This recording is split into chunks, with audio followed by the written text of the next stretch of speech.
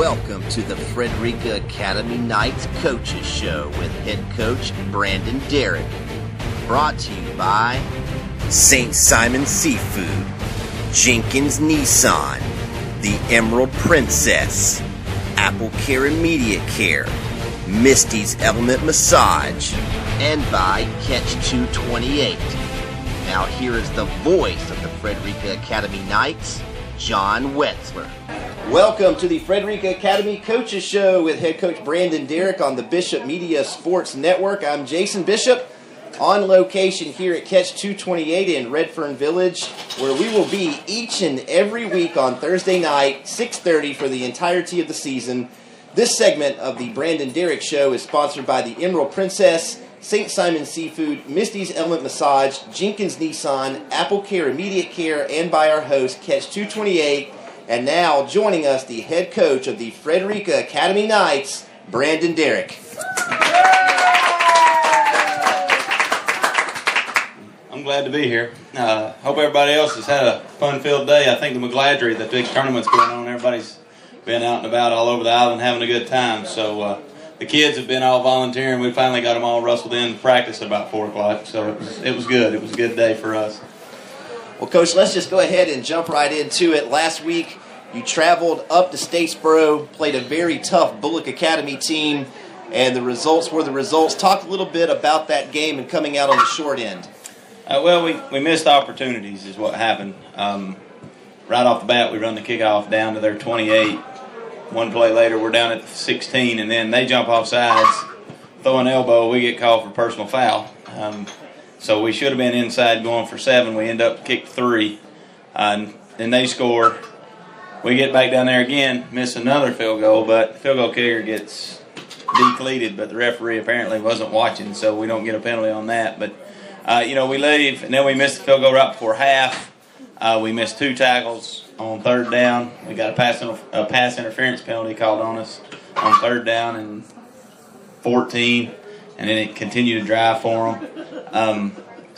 With penalties and, a couple things leaving points on the field, it could have been a little bit different football game. And, it's tough morale-wise to keep pushing along. We got the 23 kids we talk about every week, and they just continue to battle. And they played as hard as they could go. When you get put behind the 8 ball and a couple things bad happen, the kids kind of lose a little energy and lose a little focus at times, get a little discouraged. So it's tough, but they've done a great job so far, and they continue to battle week in and week out, and they've had a pretty good week of practice actually. Coach, that's a perfect segue. I was going to ask you this question anyway, so I'll just ask it to you a little bit earlier than what I planned. When you're dealing with 15, 16, 17, 18-year-old kids, and you're going through a rebuilding season as you are doing, and when you have as frustrating of a year, when there are several games that you could have won and you didn't, and you're dealing with teenage boys, it is amazing to me that you haven't had one single kid on your team call it quits and take it to the house. Everyone has stuck around for the whole season. Oh, yeah. Well, that's the commitment. The kids, we make them be committed in the off-season, and I often say this, and I say it to everybody, those who invest for the long term, they're going to be there for a long time. They understand what it is. It's just like putting money into an investment over and over. They're going to expect the draw on it. And these kids do that. I said it last week, say it again. We're one of those teams one of the only teams at Frederica that makes the kids be in the weight room year round. We're lifting weights in the summer. They're up there at 7 in the morning working out 4 days a week. And then in July, if they go on vacation and have to make it up, they could be there 5 days a week. So, they're committed to it. And, we knew moving up 2 classifications was going to be a challenge. And to be honest, they've accepted the challenge. Like I said, we've been in 2 to 3 games where we've had a chance to win it at the end. We just haven't been able to jump that hurdle. And it's kind of those growing pains. You got to kind of figure it out. And, this core of kids, this group of kids right now, my middle school kids and my upper school kids, that's the core we depend on. Those guys are going to be there. They've been there. We came in last year, so that 7th grade group, that's now 8th graders, and these guys that have moved up with us, they understand it, what we're trying to get accomplished with our upper school program. And right now, can't say anything good things about them. They give me all the effort they got. They got a good attitude about it. So like you said, I've not had anybody quit. And guys, when you're 2-6, a lot of people will turn it in and go home.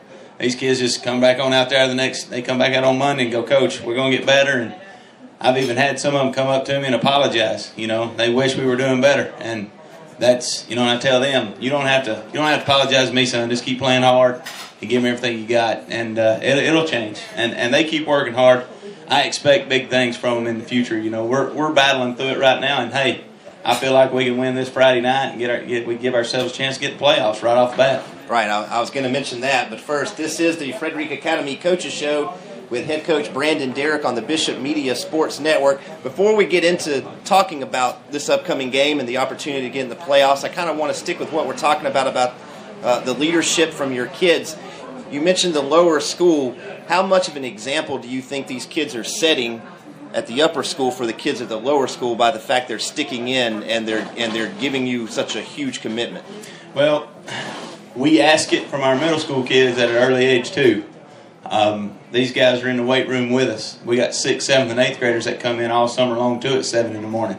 So they're right there standing beside those upper school kids, so they don't see any difference. They just, after a while, about 3 or 4 years in, everybody, it's just going to be the culture. This is what we do. This is how we get good. This is why we do it. And they've been there. I think of all of our middle school kids, we had 22 of them, and I think we may have had 2 that didn't make all the workouts out of 22 kids, and that's 6th and 7th graders and 8th graders. That's pretty remarkable to be getting up, and that's remarkable. It's a compliment to the parents who get up, because those 6th, 7th, and 8th graders, they can't drive. They have to be there at 7 in the morning, and their parents are bringing them and dropping them off and picking them up, and that's a commitment, not only by the kids but the parents, and so they don't know any different. These young ones don't. And now I'm starting to see it in that 4th and 5th graders that are running around. They all have footballs in their hand at break. And if they don't, I go take the soccer balls away from them and give them a football. So I make sure that they got one out there. And most of the time I don't have to. I'm just joking about the soccer balls. But they go out there and they're out there with footballs all the time. Every time I see the little ones in PE, we're in there playing something, we're high-fiving them. We try to make it a commitment as a coaching staff to be visible for those younger kids, too, in the lower school, below the middle school. And, we're constantly monitoring them. Today, I was part English teacher / football coach / social studies. Today, I've had kids in my room writing papers that they apparently didn't do for English, so they were working with me today. And then I've had some that were being a little disrespectful, so they had to come and write long papers to apologize to the teacher. So we've been doing a few things that we do so they know that we're there and we're going to monitor them, but we love them. And that's what I want the kids to realize is we're not in it for us or anything. We're in it to make them better men and better characters down the road and to go out there and succeed in life. And right now I think they've got that message that we love them every day. We're going to try to push them and make them better. Coach Brandon Derrick, football coach, disciplinarian, and mole cricket hunter. Yeah. We'll be right back. You're listening to the Coach Brandon Derrick Show on the Bishop Media Sports Network. The Emerald Princess Casino is celebrating 25 years with a special $25 gift for you. Wow, 25 years. Celebrate with this special $25 offer on our Tuesday, Wednesday, and Thursday evening cruises now through December. Limited $125 value offer per person per cruise. Call for details. For reservations, call 800-842-0115 or visit emeraldprincesscasino.com. Call for offer limitations. Must be 18 years of age and present a government-issued photo ID to board.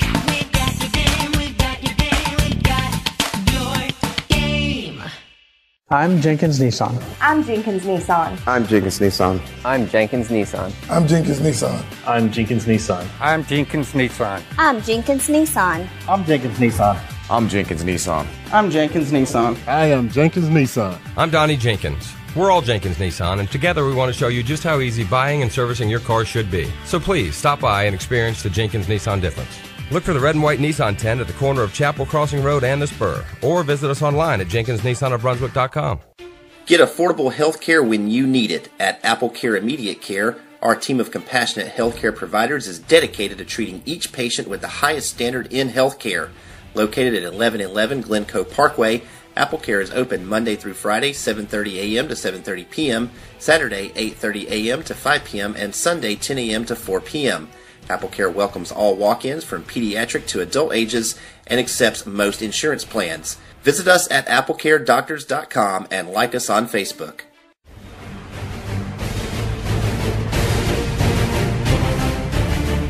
Welcome back to the Frederica Academy Coaches Show with head coach Brandon Derrick on the Bishop Media Sports Network. Jason Bishop on location from Catch 228 in Redfern Village on St. Simon's. This segment is brought to you by the Emerald Princess, AppleCare Immediate Care, and by Jenkins Nissan. So, Coach, we were talking a little bit before we got on the air about playoffs. We're still in position to where if we can pull out a game Friday night, we're going to end up making the playoffs, right? Yes. We'll get in as the fourth seed, but hey, just want to get in. That's the goal, is to get in, and if we win Friday night, we have that opportunity to get in, and it's going to be a good game. I feel like we have a very good chance of winning the game. We just got to go out and have a great attitude and good effort and go execute. And our kids, it's like I said earlier to you, if they want to win, they got the ability to. They go out there and win this football game. We're at home on a huge crowd. I'd like for us to have as many people as we could out and get everybody excited, and support these kids. The game's going to be against Burke County, who is winless on the year, Coach. What do you expect to see from Burke County, and what do you need to do to win that football game? Well, Burke's very solid on defense. They have a really good linebacker, pretty good defensive tackle. And then everywhere else, they just kind of complement themselves. They don't do anything really to get themselves beat on defense much. You have to drive the ball. They don't give up a lot of big plays. And on offense, they're pretty much a wishbone, run downhill type team. They're not going to do anything, fancy in the spread or anything. I say that, and they've had 2 weeks to prepare. They'll probably come out and empty backfield or something. But if they do, we're prepared for it. We've been over it. We talked about something tricky or anything like that formation-wise already this week. We just got to go out and take care of our business. Special teams, at times we've had the edge. At times we've given it away in some things. We're not converting on field goals, but most of the time we had the edge in special teams with our kicking game and being able to get field position. So we got to do that on Friday night. Big thing defensively, we just got to be in our position to make tackles. We got to game tackle. We can't arm tackle. Last week we gave up a couple big runs because we weren't in position and we didn't pursue right down the line. Offensively, we just got to keep doing what we're doing. We've had 300 yards the last 2 games, but it wouldn't look like it when you only get 14 to 24 points. But we're averaging almost 300 yards a game, and we just can't turn the ball over. Pinewood, we turned the ball over 4 times. Can't turn the ball over to good teams. And we don't turn the ball over, we'll put ourselves a good chance to win the game.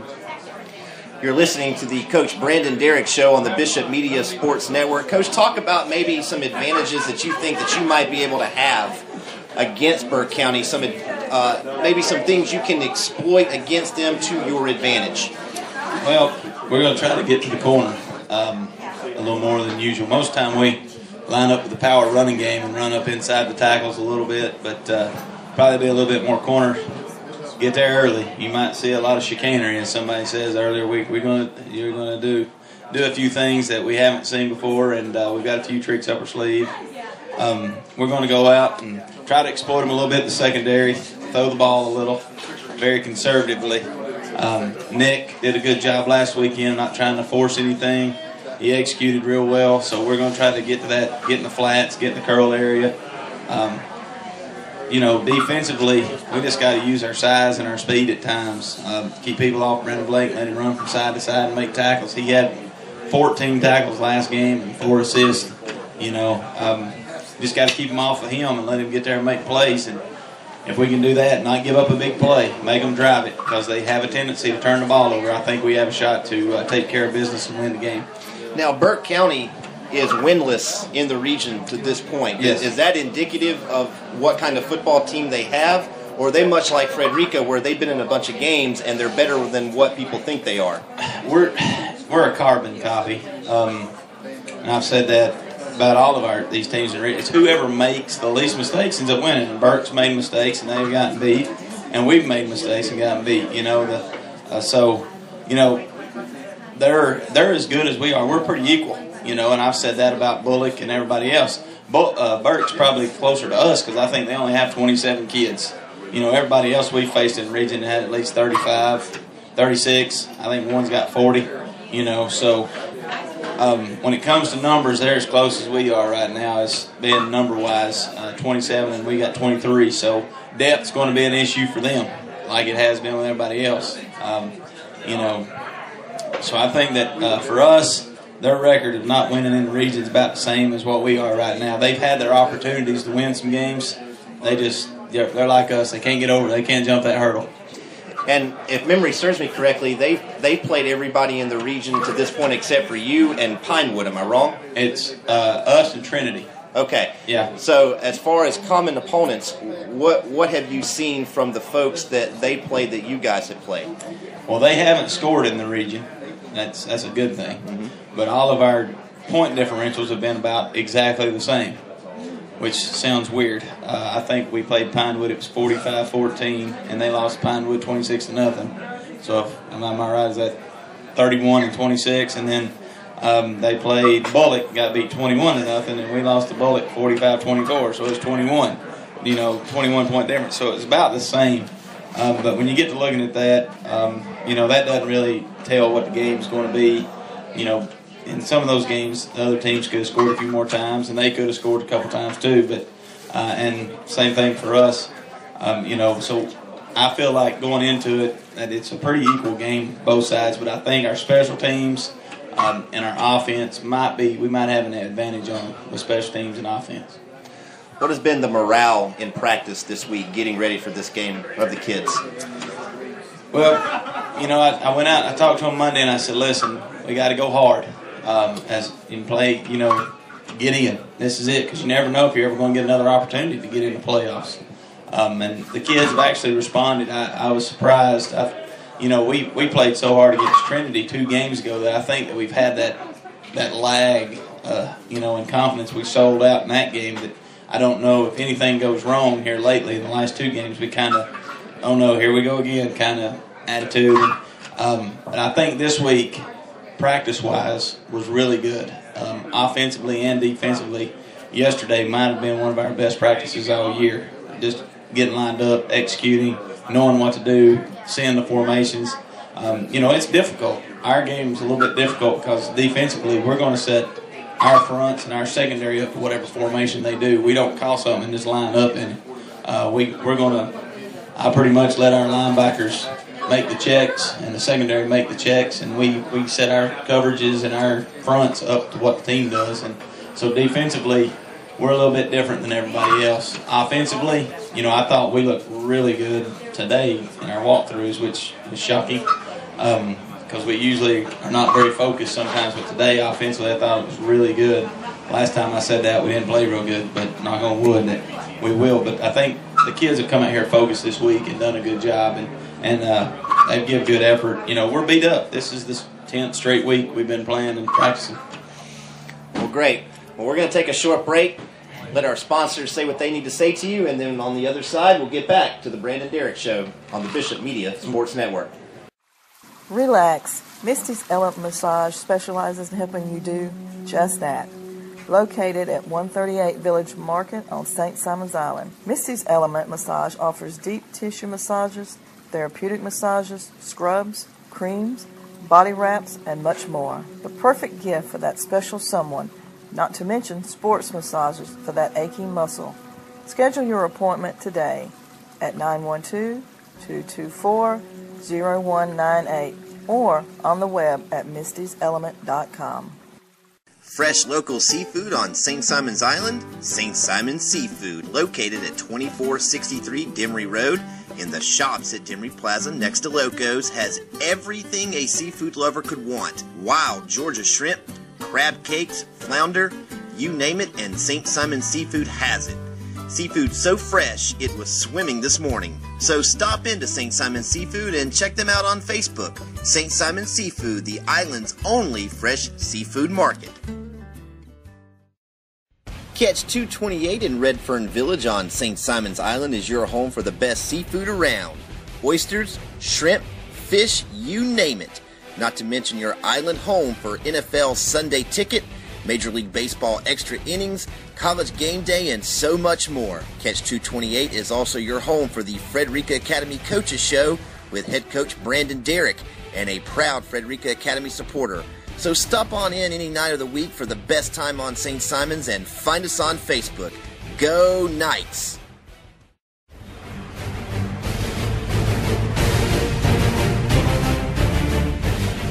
Welcome back to the Brandon Derrick Show on the Bishop Media Sports Network. I'm Jason Bishop on location at Catch 228 in Redfern Village on St. Simon's. This segment is brought to you by Misty's Element Massage and by St. Simon's Seafood. Coach, a very short time Frederica football has been in existence. And in that short time, there has been almost, I want to say, we'll call it a tradition of winning already. The first year of actual existence where everything was documented, Frederica wins a state championship. The next year, Frederica comes in and goes to the state semifinals. Now in year 3, Frederica again has an opportunity to make the playoffs. So 3 years of existence and a possibility of 3 years worth of playoff appearances. Talk a little bit about that. That's impressive. Well, it is. It's a commitment, from the kids, and we talked about that. Don't be the class that, be that class, carry on that tradition. Let's not go out that way. Of course, our circumstances are a lot different than they were when they started it. We've jumped up 2 classifications, and it's been a lot more difficult this year. But I still think that we have the possibility of getting in. I think we have a great chance tomorrow night to win and put ourselves in the playoffs. And again, it would just continue to carry on, and that's kind of what I want to do. Let's just give ourselves a chance to get in the playoffs, because you never know once you get in. Ball bounces funny ways, and you can make a couple things happen. Next thing you know, you're in the second round of the playoffs, and then you might be in the third round, and then the last one, you could be standing at Mercer. You just got to get in. Once you get in the playoffs, the records go out the door. It don't matter if you're 10-0, 9-1, or 4-6. You go to 0-0, and personal experience, I know. Talk a little bit about how the regions would line up. Of course, making the assumption that Frederica, of course, will get in, which I think we all hope, and I'm confident they will. But talk about how the playoff alignments would shake out as far as who would play who. We would go back in with Deerfield, Windsor, Valwood, Brookwood. That group over there, got some faces there. Looked at me. Oof. We've already competed against Valwood, so we know what they're capable of doing. And Deerfield, Windsor, we're not sure who would be the 1 seed out of there or not. So it'd be one of those waiting games. We just have to wait and see what's going to happen from there. But that's who we would cross over and play. Like I said, we've seen Valwood. They're a very good football team, and for a half, we played about as good as we've played in a long time. We just got to do that for 2 halves.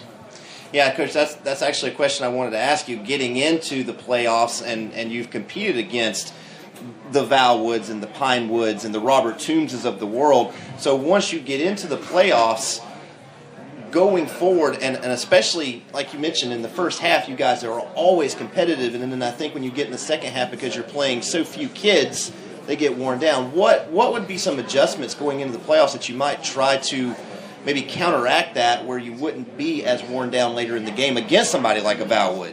What we've done in practice is it's a massive rotation in practice, rolling defensive tackles, DNs, linebackers. We're rolling people in and out continuously in practice to get reps. I yell first D, but most of the time, 4 plays later, I got a whole defensive front, 7 guys come in. So we're trying to get these kids to know as much as they can and go in and spell these starters and give them a couple series off to where they can go back in. And right now it's just the longevity. One is just trying to save their legs. We've kind of cut back a little bit on the conditioning, not running as much right now as I'm used to doing. And, we've cut back on that just to save legs, and hopefully we'll be able to continue down that road and be competitive. But, thing is, we've got to make some breaks in the second half, and I think that would be the key. You're listening to the Coach Brandon Derrick Show on the Bishop Media Sports Network. Well, Coach, let's talk about a little bit as far as where you are with your team, not necessarily record-wise, but where you are as a coach and what you see with what you've had to play with. Are you satisfied? Do you think there's a little bit room for some more improvement with your kids? Where are you with your program and your kids? Well, you know, irony of all of it was early in the season we went to camp. We went over to Toombs to camp, and we went over there and just got beat on. But as we were there, I said, you know, a lot of it's going to depend on our athletes. And when I say they can stay healthy, because we had limited skill kids. You know, and I made the comment, which now I wish I hadn't. I said, you know, if Tyree stays healthy, we're probably 5-5 or 6-4. If Tyree gets hurt, we may be 2-8 or 3-7. And you know, being somebody that can assess skill and ability, you know, we're about where I thought we would be. I've seen our kids fight and battle, but you know, as a program, we've made some huge strides. You know, you don't come in and change a culture overnight. You got to do that gradually, and like I said, I'm beginning to see it make huge strides. You know, like I said, we've had 23 kids from the beginning of the season, and 23 right now. You know, no one's walked off the field. No one said, hey, I can't take it anymore. No one's quit. You know, they go to weight training every day during school, you know, and so they've made a commitment to get better, and our program is making those steps, and we're going to continue to do that. We're going to continue to push the kids. You know, it is a tough environment. It's not really an environment, but educational-wise, Frederica's got great academic standards, and so it's a tough situation for kids to be able to prioritize football and academics, social life, all this stuff as a teenager, and our kids do an outstanding job of doing that on a daily basis. Because, you know, like I said last week, we're gonna guarantee you go to college. We're the only school in the county that does that. We're going to get you into school. You're going to go. We have 40 kids graduate last year, 40 went to college. And if the stats prove me right, 88% of those kids will graduate in 4 years. The state average in Georgia is 31%. So like I tell people now, you can invest now and reap the rewards later, or vice versa. And so, you know, our kids have a lot to do. They have a lot of pressure academically and athletically, you know, so to them, it's a constant battle every day, and they do a great job of handling it. And as a coaching staff, we try to handle it as best we can. And my coaches, and I say that, our coaching staff does a great job of working with the kids and getting them prepared every week, not just for football, but for life down the road. And that's our commitment in our program, is to build men with character. You know, wins and losses will come and go.